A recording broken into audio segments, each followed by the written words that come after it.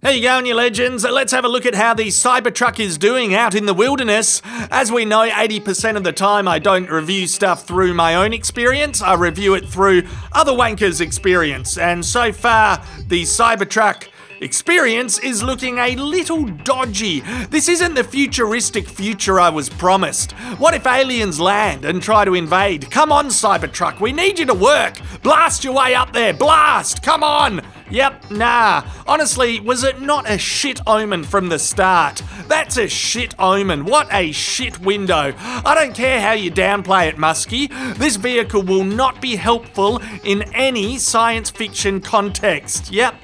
Nah, here's a handy tutorial on how to get your door to close if you are the new owner of a Cybertruck, because closing a door is pretty important. There we go, duct tape. Duct tape is how you do it. Well done, fuck. Yeah, nah. It seems like the core issue with the Cybertruck is that it struggles to do truck-based things. Like, for a truck, it's not very trucky, the way it gets stuck all the time, everywhere. Yeah, nah. When it's around other trucks, it seems to panic the most. I don't know if the Cybertruck feels like it has imposter syndrome or what's going on with it mentally, but yeah, it constantly needs other trucks around it to show it how to be a truck. It's not its fault, I guess. Like, I don't blame it. Yeah. Nah, at this point, Ford could make a full 30-second ad showing Ford towing Cybertrucks. They wouldn't need to say anything. Everyone would whip their dicks and tits out and just buy a Ford. Crikey, the bloody Cybertruck even managed to ruin Christmas. This one has had a full nervous breakdown. It's barely left the dealership and collapsed out of crippling anxiety about joining the other fucking cars on the road. An overhead gear selector. Innovation the world never knew it needed, and it's fallen off, so chuck sticky tape on it, like your door latches, then it will work. I'm a big fan of electric cars, by the way. I'm not weirdly, aggressively passionate about petrol. I don't get why Muskie is obsessed with this truck is all.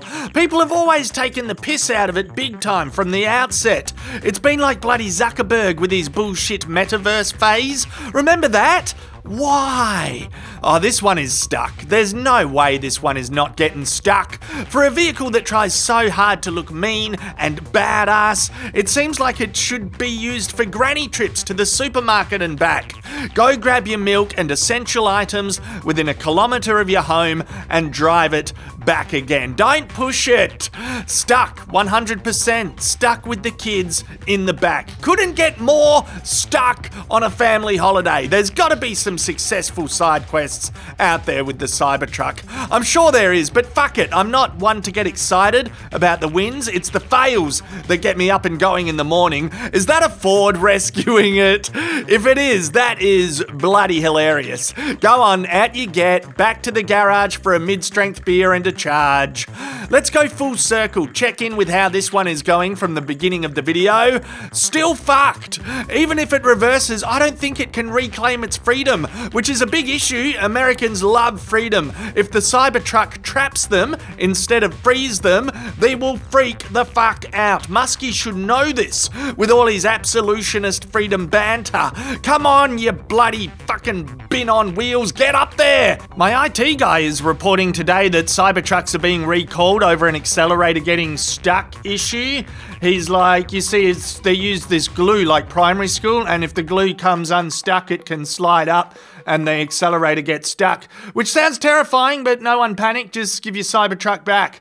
That's what Marques says. Oi, cheers to all you big bloody beautiful bastards that have signed up to me Patreon and subscribed to me Substack account. The URLs for those are in the post description. Patreon.com/OzzyMan and OzzyManReviews.com is my Substack account. You can follow me there for free and you get email notifications when new videos are out, so we're not dependent on the stupid algorithm that's just serving shorts and fucking bullshit. So yeah, and you can do paid subscriptions as well. You'll get some behind the scenes content. And I've got a deleted scene for this video actually, because community guidelines, I would have breached it if I used it. So I'm going to be able to do fun things like that on these accounts. I really appreciate it if you follow me on there. OzzyManReviews.com and Patreon.com/OzzyMan. Thanks so much, everyone. Ozzy Man!